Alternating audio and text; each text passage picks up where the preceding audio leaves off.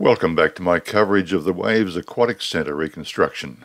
Due to Sydney's COVID lockdown, 4 months have passed since my last video, and in that time there's been amazing progress. The roof of the gymnasium, the multi-purpose room and the lobby have been completed.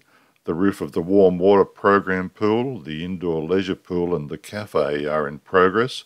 The air conditioning plant has been positioned on the roof. Tiling is well underway on the 50 metre and the 25 metre pools. Foundations for the club room have been laid, and foundations for covered picnic tables near the 25 metre and 50 metre pools have been laid.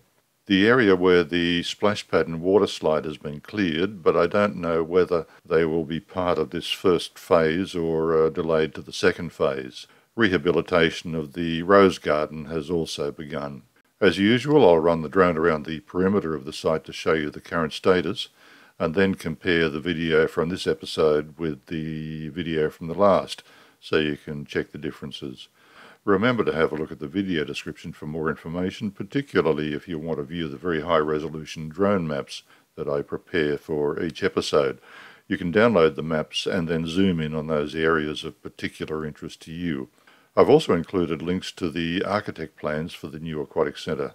These have been on the Hills Shire website for some time now, so they may not be up to date. However, the construction work completed so far fits well with the plans. If you find this video interesting, please like, share, subscribe, and hit the bell icon so you get notifications whenever I upload a new video. Now over to the drone circuit of the construction site and then the side-by-side comparison. The wind was gusty, so you'll see the drone being knocked around quite a bit in this video. No more commentary, just the sounds of nature I recorded in the rose garden.